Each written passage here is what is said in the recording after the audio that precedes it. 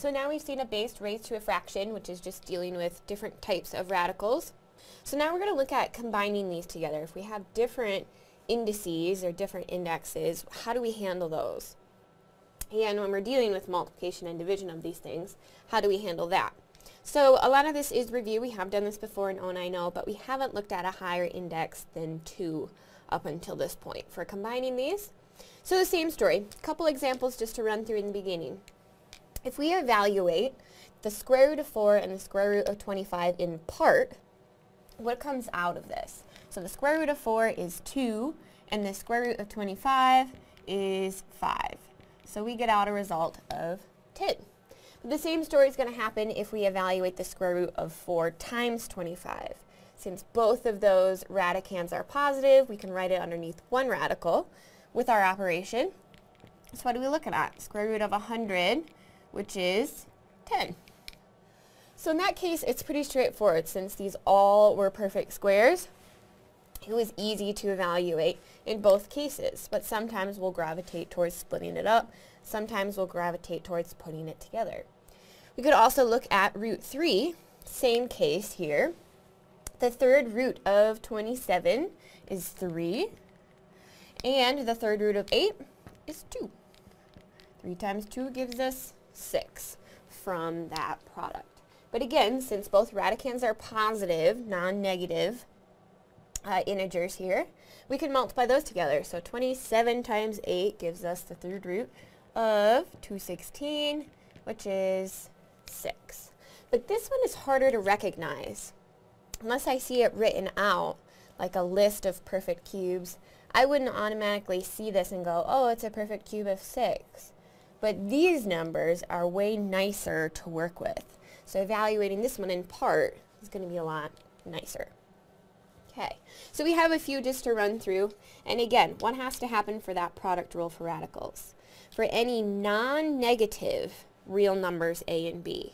So the radicands, they have to be 0 or positive numbers. That's what that non-negative means. It also includes 0. Okay, we can work with the radical form or the exponent form. They're exactly the same thing. Alright, so let's run through a couple of these. We just have to check, do we have non-negative real numbers for our radicands? Yes, in every single case. And we're assuming whenever we have any variables, that the variables are going to be nice and they follow all those rules. Alright, so looking at part A, we can't evaluate these individually. The square root of 3, we'd have to approximate it. 3 isn't a perfect square, and neither is 5. But both our radicands are positive, so we can combine it underneath one radical together, simplifying it down.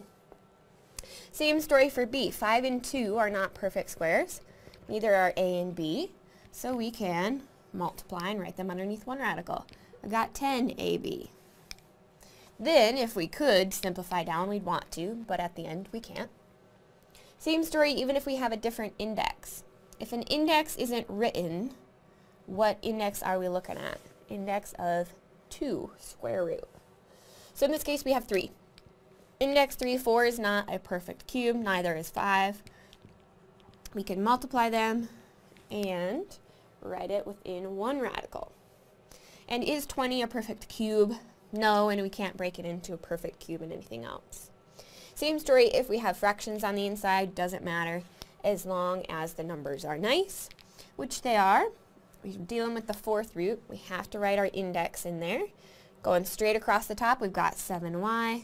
Straight across the bottom, 5x. Alright, so a couple for you. Run through these really quick and see what evaluates out. So in part A, 19 and 7, they're not perfect squares, but we can multiply them together, and we're looking at square root of 133. Alright, part B, we've got index 4, and 403 and 7 are nice numbers. So we're dealing with the fourth root of a really big number, 28, 21. Okay, not a perfect fourth root, not a perfect fourth root, so we can multiply them together. Same story, again, if we have fractions, doesn't matter. We just have to be careful to write our index, because that is super important with all of these problems. So straight across the top, we've got 10. Straight across the bottom, we've got PQ.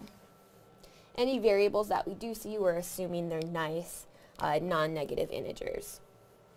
All right, so the product rule, what we've been doing, can only be used when the indexes are the same. We have to have like terms or like indices in order to combine these. We can't try to combine a third root and a square root without converting it and making them match. So the product rule can only be used when the indexes, or indices, I don't know how to say the plural, are the same. And if they aren't, we need to make them be the same before we start combining them. Alright, so all the cases that we just looked at, the indexes or the indices already matched on our radicals. But in all of these cases, we have a mix. I'm trying to combine a square root and a fourth root, a fourth and a third, and a second and a third. So we can't touch those until those indices match. We can't combine them until they match. The insides, again, we're assuming that the variables are nice non-negative integers, but we need to take care of the indices. So how do we handle it? First thing to do is to put it back into our exponential form, because then we can manipulate those indices better. So 5x, we're trying to take the square root of it. So in exponential notation, that would be the quantity 5x raised to the 1/2, 1 over our index that's written. And we're trying to multiply it by what? 3y is raised to the 1/4 power. We're trying to take the fourth root of it. So we write 1 over our index that's there, 4. Okay, so we need to have common indices. So when we look at our exponents here, we're looking for common denominators. So what is the least common denominator between 2 and 4? 4. So really we just have to alter the square root to become a fourth root. So what do we need in order to turn 2 into 4? We need 2, whatever we do to the bottom, we also have to do to the top. Because what are we multiplying by right there? 1, just changing what it looks like. And over here we already have our denominator that we need. So what are we looking at? We still have 5x, but now it's being raised to the 2/4 power. Still 1/2, just a different form, and we've got 3y raised to the 1/4 power as well. So if we want to write it back into the radical form, what does it look like?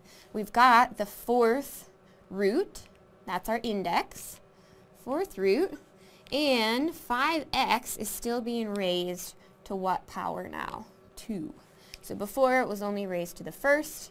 We only had one factor of that living inside. Now we have 2. And again, fourth root of 3y. So we can evaluate this down. On the inside, we can simplify our radical. Our radicand, what's it looking like? 5 squared gives me 25. X squared gives me x squared. So we got rid of those parentheses. Now that we have the common indices and nice radicands, they're non-negative integers, we can combine underneath one radical. Still dealing with the fourth root, and we've got 25 times 3 will give us 75, and we still have x squared and y. So we're just practicing those same skills that we've been using all along, trying to find common denominators. That's our key to combining these kinds of problems. We need our indices to match. We need common denominators. Okay, let's look at another one. Practicing with this guy. We have different indices. We need them to match exactly. Let's put it into exponential form. So we've got x raised to the 1/4. You're taking the fourth root. And 2y, that entire quantity, is being raised to the 1/3 power.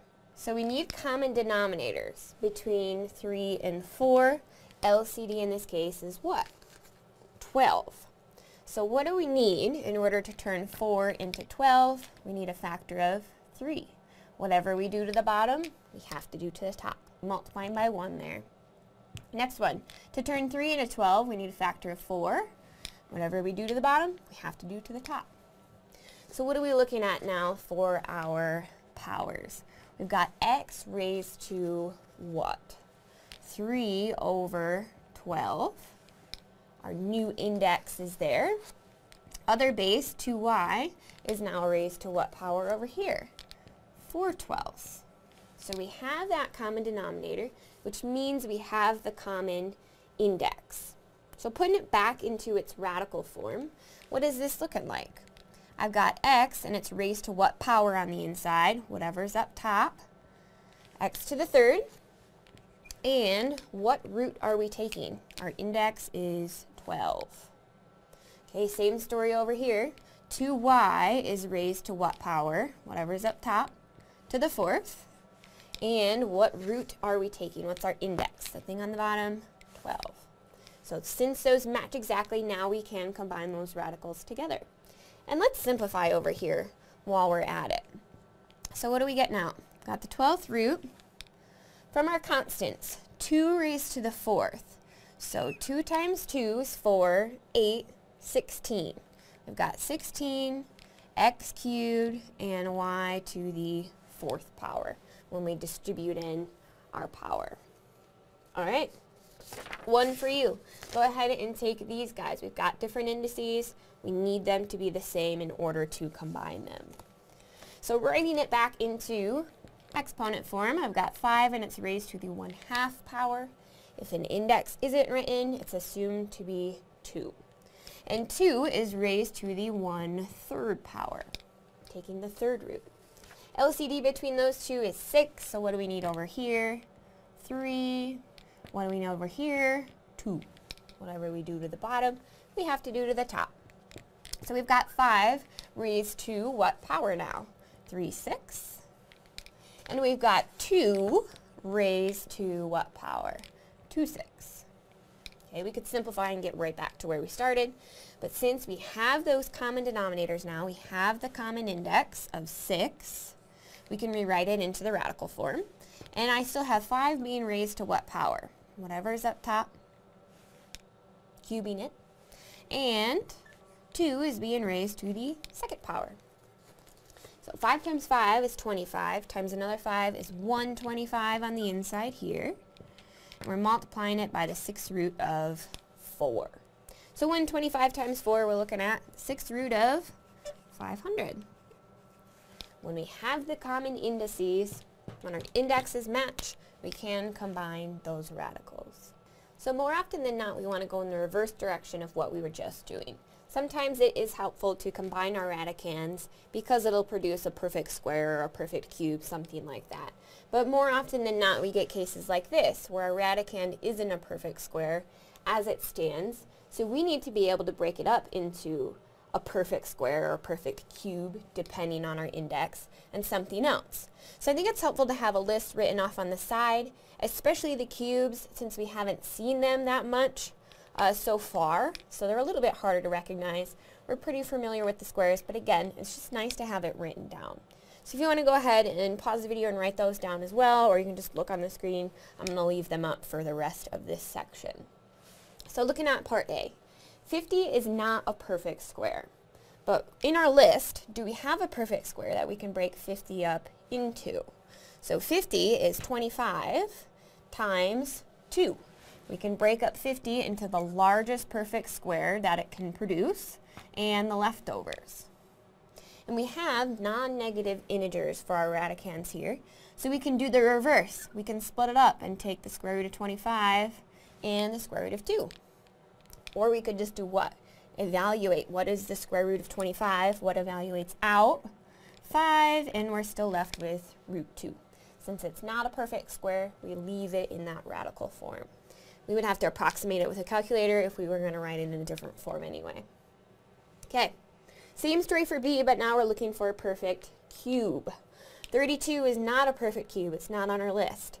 And 32 is bigger than everything from 3 down. So we got to look at 1 and 2. 1 is the boring case. Is 32 divisible by 8? Yes, so we can break 32 up into 8 times what? 8 times 4. The largest perfect cube and the leftovers that are possible. And we can split it up. Third root of 8. Third root of 4. And 8 is a perfect cube of what? looking at our list, what did I take to cube to get to 8? 2, and we had the third root of 4 left over. 4 is not a perfect cube, so we have to leave it. All right, part C. We're dealing with a fourth root. Okay, that's large. And I don't have the list written over here because we generally don't deal with them all that much. But what are my different options? If I take 1, raise it to the 4th power, we get out 1, boring case. So let's look at 2. So 2 times 2 is 4, 8, 16. So our first perfect cube, or excuse me, our perfect fourth, other than 1, we look at 2 and we raise it to the 4th, we get out 16. So is 48 divisible by 16? It sure is. We can break it up into 16 and 3. So the perfect fourth and the leftovers. So evaluating out of the radical, 16 is a perfect fourth of 2, and we're left with the fourth root of 3, the leftovers, the thing that isn't a perfect fourth. Whew, I don't like that terminology. I like squares and cubes. It's so much easier to say than fourths and fifths. All right, looking at A, the largest perfect square that we can take out of 32 is 16. And the leftovers, 32 when we break it up into 16 and 2. And what evaluates out from the radical? Square root of 16 is 4, and we're left with root 2. Looking at part B, 80 is not a perfect cube, but what can we break it up into? The largest perfect cube is 8, leftovers 10.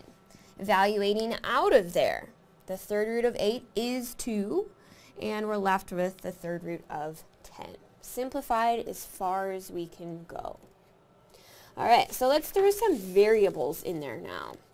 And we're going to simplify by factoring, doing the same process, but we're going to assume that no radicands were formed by raising negative numbers to even powers. So we're assuming that those variables are nice. We won't have to write the absolute value of anything in the end because we're taking an even root. Okay, so we're assuming that they're nice. Looking at part A, 5 is not a perfect square, but x squared is a perfect square. So again, we could split it up. Root 5 and root x squared. Okay, and it is a perfect square literally because it is a multiple of 2. So when we take the square root of x squared, what comes out?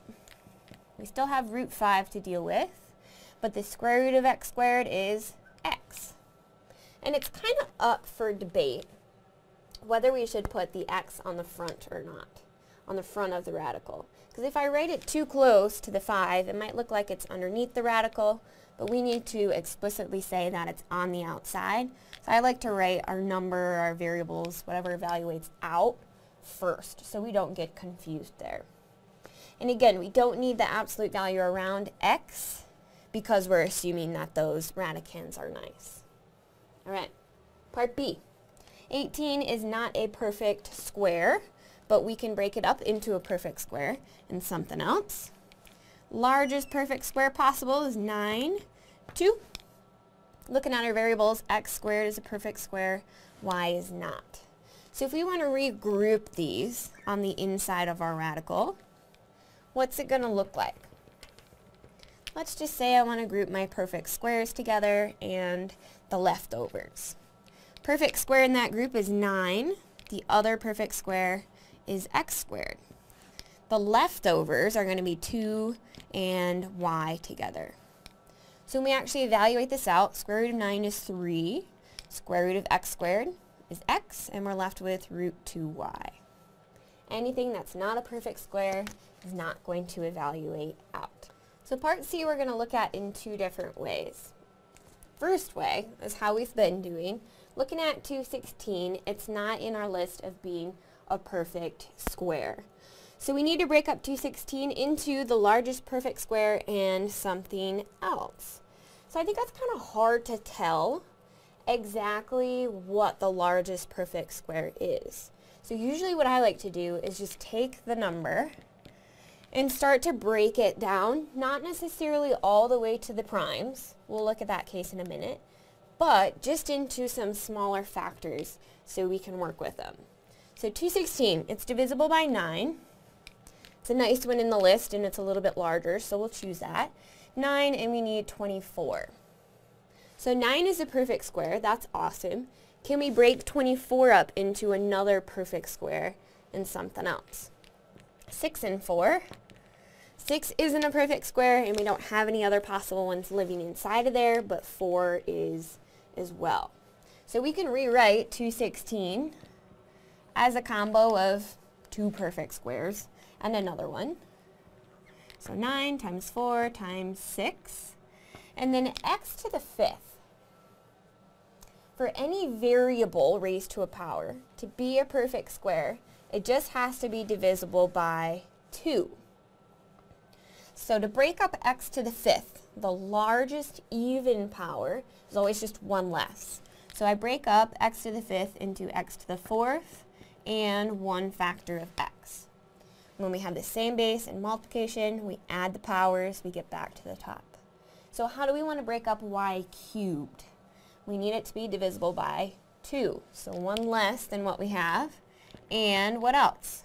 Always one tagging along. Alright, so what could we have taken out of 216? 36, that's our largest perfect square, but we can break it into smaller ones because it's helpful for my brain to see it like that. So what's evaluating out of here? Let's go ahead and work through which ones are perfect squares. 9 is, 4 is, 6 is not. X to the 4th is a perfect square, x is not, y squared is a perfect square.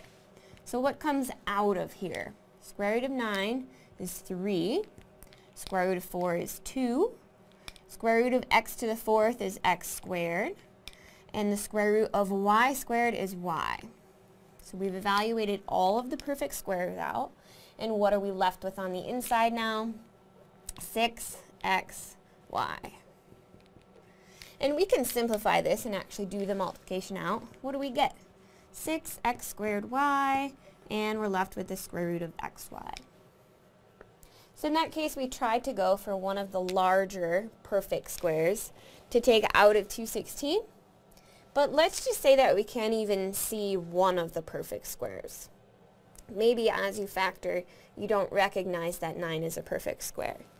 Another way that we can go about this, so another way to view that part C, is to break down everything in the radicand into its primes. So another way, let's look at it. 216, if we want to break it down all the way into the primes, we have to do the same story, but keep going.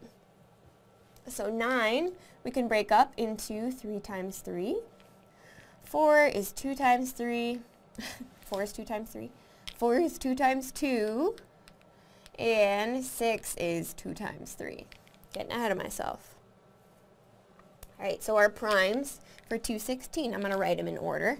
2 times 2 times 2. We've got 3 factors of those. And we've got 1, 2, 3 factors of 3. So what does that tell me? 216 is a perfect what? Cube of 6. But we're not looking at perfect cubes. We're looking for perfect squares. So that was 216 broken into its primes.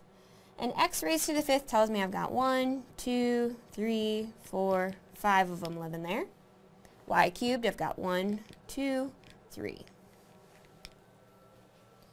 So once we have it in its primes, any pair of 2 makes a square.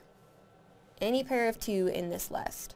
Any pair of 2 makes a square. It times itself.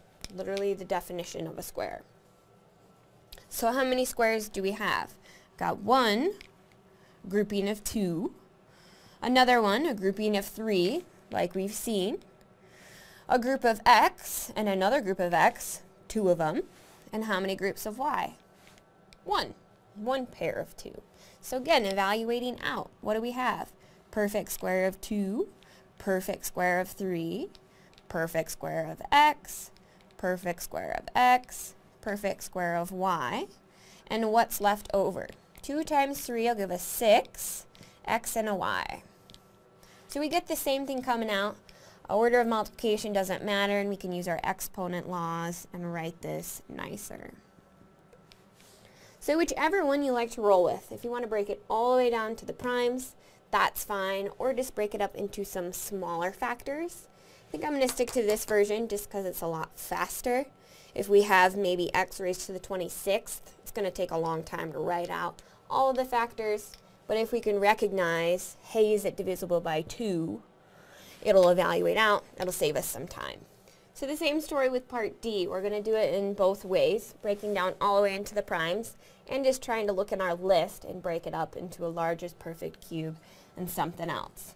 So looking at our radicand, constant on the front is 16. 16 is divisible by 8, perfect cube. So we can start breaking that one up. We've got the third root of 8 times 2. And now for our variables. The powers have to be divisible by what? 3. So before it just needed to be even, divisible by 2, but now we're looking for a third root. So the largest multiple of 3 that we can get out of 7 is 1 less, a raised to the 6th.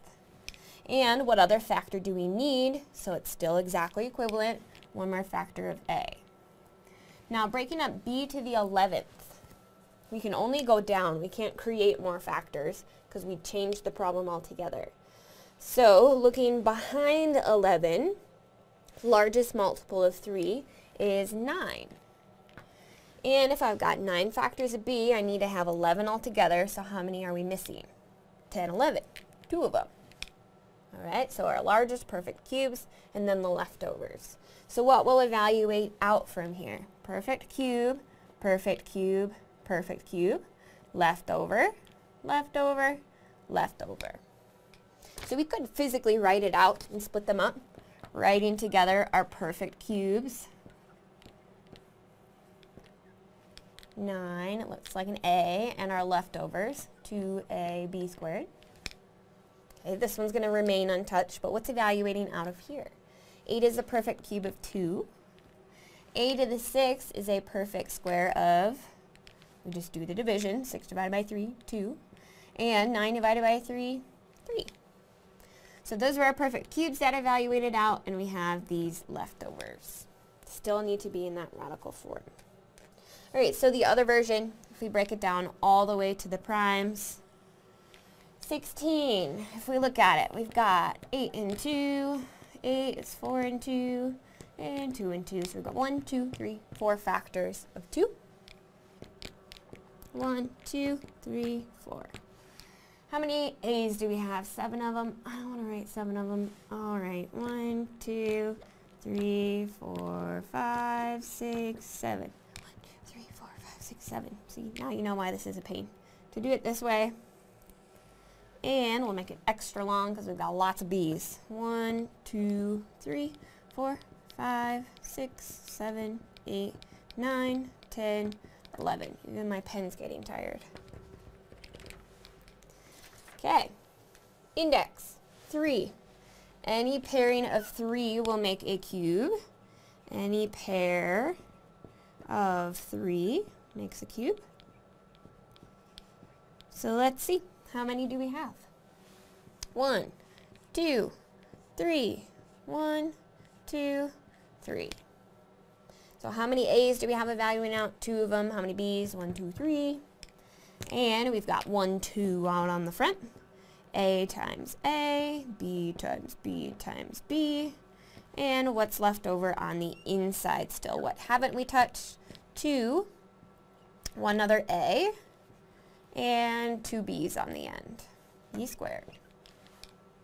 So we get the same thing out when we write it with our exponent notation. I've got A squared, B3, third root of 2AB squared. So if you need to see all of the terms written out, we can go this route, but it can be time consuming when we have large factors on our variables. So go ahead and take the next 4, simplify those down. Again, assume that the radicands are nice if there are variables involved. Okay, looking at A, 300 isn't on our list, but we can break 300 up into 100 times 3, or 3 times 100, doesn't matter the order. So evaluating out of there, we get 10, and we're left over with root 3. You don't physically have to split up the factors, we can just evaluate it. Part B, what's nice about this one? 36 is a perfect square of 6, and y squared is a perfect square of y. Evaluates right out. For part C though, 12 is not on our list, it's not a perfect square. Largest perfect square that we can take out is 4, and our other factor that we need is 3. A we can't break up at all, it's not a perfect square. B cubed we need to split up into what? B2 times B, something divisible by our index and the leftovers, and C squared is a perfect square. So what evaluates out? Square root of 4 is 2, and the square root of B squared is B, square root of C squared is C, and what are we left with on the inside? 3AB. Anything that's not a perfect square is still hanging out. In part D, we're dealing with a cube. Is 81 a perfect cube? It's not on our list. Is 81 divisible by one of those? 27 is the largest. So we've got the third root of 27 times 3. X to the fourth, how do we want to split that one up? X to the third times x. Something divisible by 3. And then 8, again we have to go in the negative direction. To the left of 8, the largest multiple of 3 is 6. And how many factors extra do we need to keep us at 8? 2 more. So the perfect cubes are 27, x cubed, and x to the 6th. Leftovers, 3, x, and y squared. So what evaluates out? Cubed root of 27 is 3. Cube root of x cubed is x. Cubed root of y6 is y2. We just do the division. 6 divided by 3. And we've got the third root of 3xy squared left over. So let's look at a couple examples where all of those are mixed together. Looking at part A, neither 20 or 8 are perfect squares. So they are positive radicands. We can combine them together underneath one radical. And instead of multiplying them together and producing a bigger number that we're then going to try to break down, let's just look at some of the factors between 20 and 8. Do they share anything in common? Factor of 4. So if I can rewrite 20 and 8 into sharing a factor of 4, it'll be a perfect square. So 20 we can break into 4 and 5. 8 is 4 and 2. Again, any pair of 2 is a perfect square. So we could have factored it into what? 16 times 10 instead. Doesn't matter though, we can write it in its smaller factors. So the square root of 16 is 4. We can look individually. Square root of 4 is 2. Square root of 4 is 2. Leftovers on the inside, 5 times 2. So we've got 4 times the square root of 10. We could have looked at the square root of 160, could have broken it up into 16 and 10. Square root of 16 is 4, square root of 10, still a square root of 10 since it's not evaluating out. All right, part B, we're dealing with the third root, and we have constants out on the front. They just still hang out on the front, and we can combine them together. 3 times 2 will give us 6 on the front. 25 is not a perfect cube, neither is 5, but when we combine them together, we've got the cubed root of 125, which is what? Perfect cube of 5. So evaluating out, 6 times 5 gives us 30. All of that to say 30. Looking at part C, again we're dealing with the third root, and we have a mix of some that are perfect cubes and some that aren't. But let's still combine it together so we can look at those constants, since 18 isn't a perfect cube and neither is 4. So when we combine them together, can we break up 18 into a perfect cube and anything else? No, so let's just try to break it down. 9 times 2 will give me 18. 4 has some factors of 2, so we'll work with that. We've got y cubed. 4 we can break up into 2 times 2.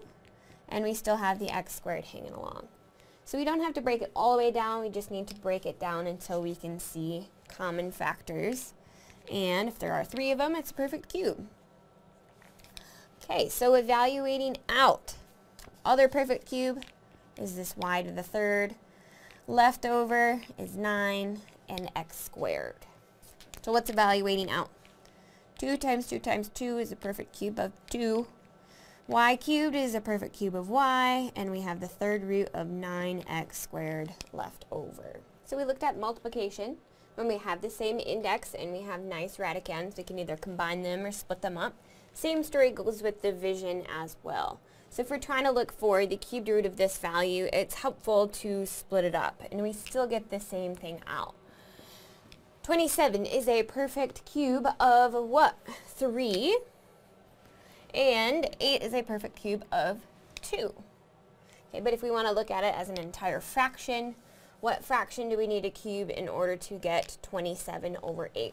Well, we need 3 halves. Same story. So if it's helpful for us to break it up, we can do that. If it's helpful for us to combine it together, we can do that as well, just like with multiplication. So running through a few examples.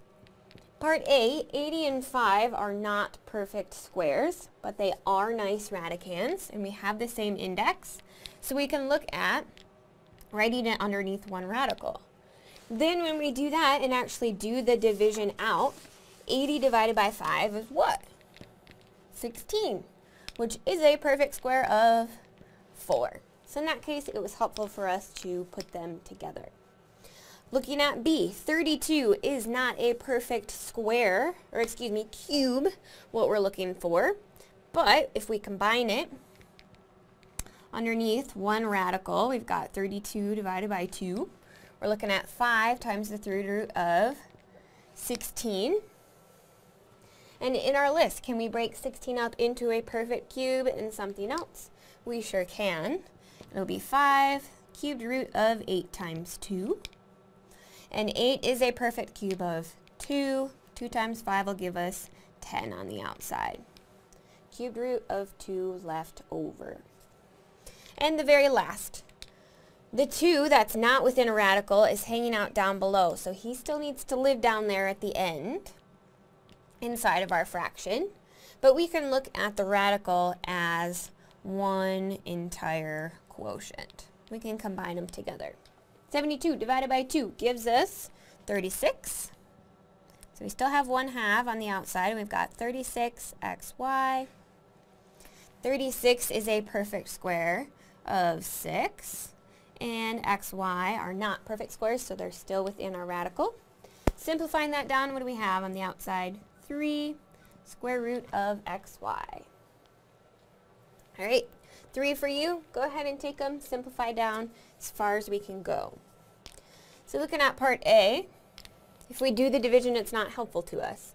So let's look individually and split it up into the 3rd root of 27 and the 3rd root of 125. 27 is a perfect cube of 3, and 125 is a perfect cube of 5. We can evaluate them in part if it's helpful. And same story here. We can look at the square root of the top over square root of the bottom. Both of them are perfect squares, and we get out 5 over y. Very last one. Again, we can split up into the square root of the top and the square root of the bottom. Y to the 4th is a perfect square of y squared. 16 is a perfect square of 4. And how do we want to break up x cubed? X squared and x. So x squared is a perfect square. It'll evaluate out. We've got 4x root x all over y squared. So if it's helpful to split it up, we will. If it's helpful to put it together, we will. The last example combines everything that we've been dealing with so far. Top and bottom, we don't have the same index on our radicals, so we can't combine them yet. So we need to make those common first. So to do that, typically what do? Convert it to our exponential notation and get common denominators. And in this case, a squared b to the 4th is going to be raised to what power? 1 over our index of 3. And ab in the denominator is going to be raised to what power? 1/2. If If we don't have an index written, it is power 2. So how do we get rid of those parentheses? We have to distribute in our power. And when we raise a power to a power, what do we do with it? Multiply them together. So 2 times 1/3 will give me 2/3. 4 times 1/3 will give me 4/3. And that's all over a raised to the 1/2, b raised to the 1/2. I have to give it to each. Alright, so we've got the same base. With division, what do we do with those powers? Subtract them together. So I've got a 2/3 minus 1/2 and b 4/3 minus 1/2. Same base and division, we subtract the powers. So in order to subtract these, combine our fractions together, we need common denominators. So on A, LCD between 3 and 2 is 6. Same story over here. So we're missing 2's and 3's. 2's and 3's. So equivalently, what are the powers on A? We've got 4/6 minus 3/6. And on B, we've got 8/6 minus 3/6. So A is raised to the 1/6 power, and B is raised to the 5/6 power. So we have those common denominators. Let's go back to our combo of our exponential form, because eventually we want to put a radical in our answer. So we can either do it now and rewrite this as what? A raised to the 1st, b raised to the 5th quantity to the 1/6. Or we can look individually and do the radicals, then combine them together. Doesn't matter. My index is 6, since it was common now, we can rewrite it 6th root of a b to the 5th. Okay, and again, just to show you if you want to do the radicals individually first, we'll still get to that same answer. First one is the 6th root of a. Second one, we've got the 6th root of b to the 5th. Combining them together, since we have the same radical, we've got AB5 on the inside, 6th root of that thing. Okay. Work through those rules. It's helpful to have a little sheet written down with some perfect squares and cubes. If you have any questions, let me know.